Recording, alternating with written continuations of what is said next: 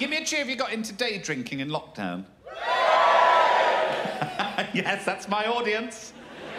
Honestly, lockdown, I was drinking way too much. I'd wake up and I'd get to midday and I'd go, I have got to stop drinking, I'm wrecked.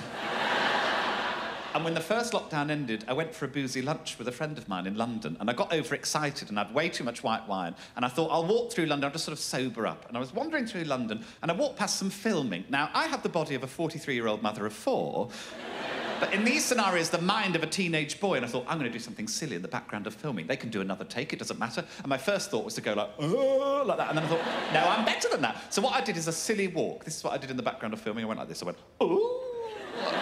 Not my best work by any means. Got back to where I was staying and I'd sobered up by that point, and I was looking on Twitter and people were tweeting me with things like this. Just saw you on Sky News.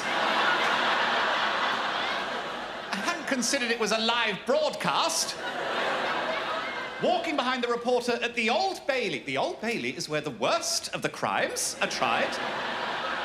Genuinely, I'd walked into the background of a report about a paedophile sex ring. Actually. Oh! And my first thought was to go, oh! Just delighted to have a career, to be honest with you. Could have gone so horribly wrong. God, that was so good, wasn't it? If you enjoyed that, stick around, watch some more, if you like.